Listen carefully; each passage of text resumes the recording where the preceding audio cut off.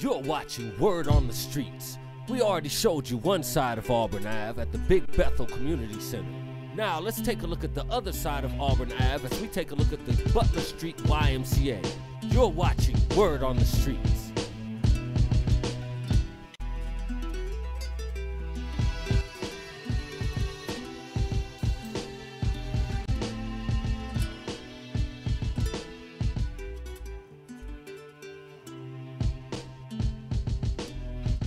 So, the building was built in 1916, so the need for renovations is significant.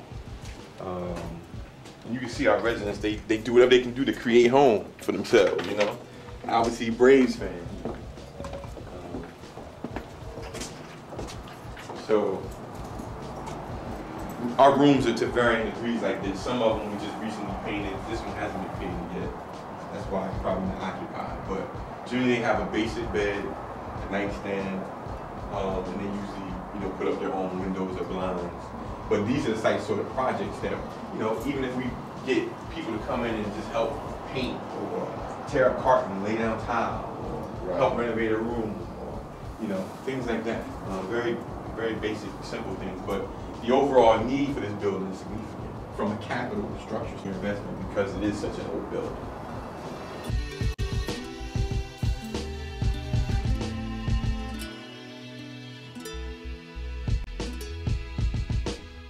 And any given night, as we approach October and it's becoming winter, the need for shelter becomes even that much more significant. So we'll have men knocking our doors down to get in here, to get in this building during the months of October, November, December, January, and February, when it's coldest outside. Otherwise, they have a pretty quick option to just sleep on a corner or under a bridge somewhere. So you got to understand that there's a seasonal pattern to this population in terms of their behavior and even the choices that they make. So when it's warmer, they may not even seek behavior. They may not seek help because they're okay with laying out on the street under a cover or under a bridge.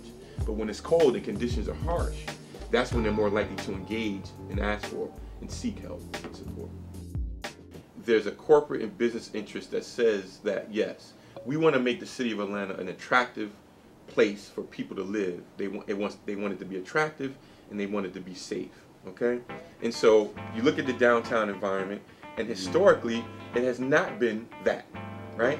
So why is that? And a lot of that is because there is an influx and a large amount of the homeless population that resides or hangs out in this area. So there are competing interests there, certainly. And so people say, well, you want to do this sort of program, you want to serve homeless, that's fine. Just NIMBY, not in my backyard, you can't do it. Because it affects me, right? It affects my property values, it affects my environment. And so if this is the population there, it affects the economy. And so it doesn't become an attractive place to live. It doesn't become a place where investment is made for small business or businesses. So there are competing interests. So you have to say to yourself, okay, well, if they're not here, where are they going to go? And what ends up happening is that you just displace them to different places of the community. You might run them out of downtown, but I can assure you they're going to show up somewhere else. And if you keep going, I assure you, if you push them hard enough and they will end up in Buckhead, we find real quick solutions to that. So, race, economy, class, all that plays a part in the political decisions that are made to provide the support necessary. The one thing that has to be done, though, is that there needs to be a comprehensive plan around how you provide funding and support services for the homelessness and what do those places need to look like. They should not be shab towns. They should be, nice looking environments where people feel a sense of pride about where they are and that they can coexist with hardworking taxpayers who can empathize with the needs of that population. I see it's nothing more than what has been going on throughout the likes of history. Most of the programs cater toward women and children, but if you know your history, I believe it was Willie Lynch who said that the way to keep a slave is not to beat them, but to put black against white, black against light, male against female, and so on and so on, field against house. And that's what I think the government is still doing. There does not appear to be a great deal of services for black men And I am still from a belief where the household starts with the man and it goes out from there. And when you do that, you help in destroying the black family and making sure that it doesn't get its foothold. So that's some of the politics that I see. I think that most of the time, what I also see is that people just are not willing to step up to the plate. And you cannot be afraid to step up to the plate, because but for the grace of God, it could be you, me, or anybody else on that street washing with a bucket. And that's one thing that I think keeps me grounded, realizing that if not for God, it could be me out there. So we do have our obligation to come and give back.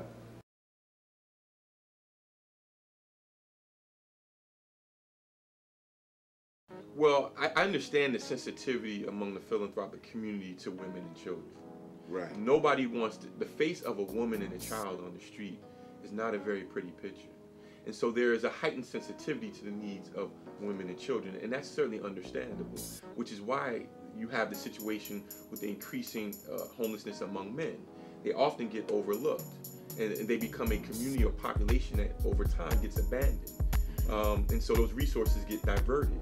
And so these men continue in this cycle, and until you bring heightened awareness to the challenge, particularly in an economy like this, where everyone is hit with the economy, our supporters have been hit by the economy. So the finite dollars that are available, they get squeezed, and less become available for these types of programs, and they get diverted towards other things that may be a priority.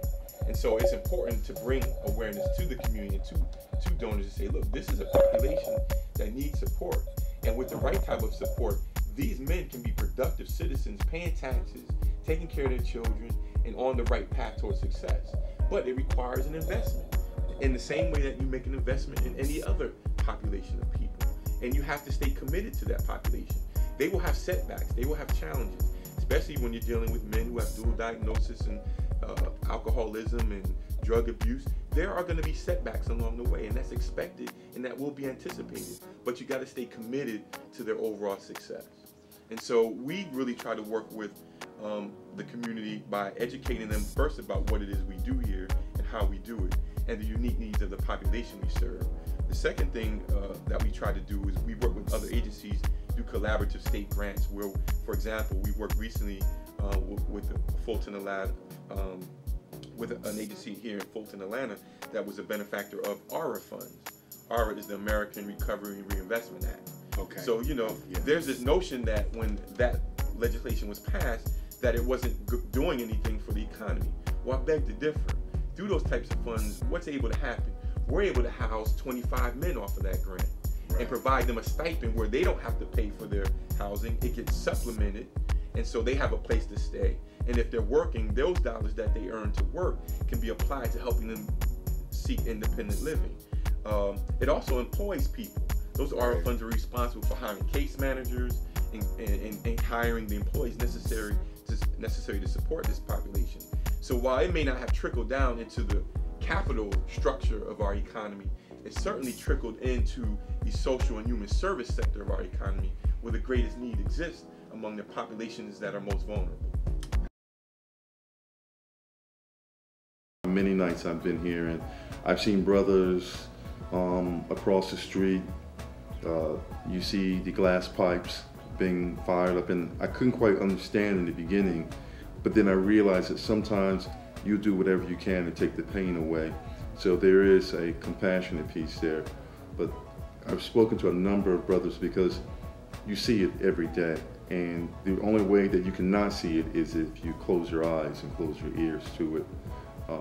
The brothers that I have spoken to, I try to encourage them, let them know that, because I think the biggest challenge that has to be done first, we talked about feeding and clothing and housing, but none of that does any good until you get their minds right.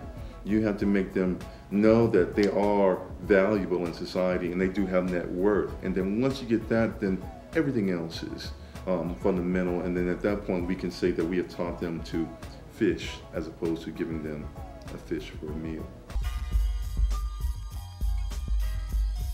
We'd like to take this time to thank you for watching Word on the Streets. Stay tuned as we show you the streets of New York City, Los Angeles, DC, and Detroit. You're watching Word on the Streets.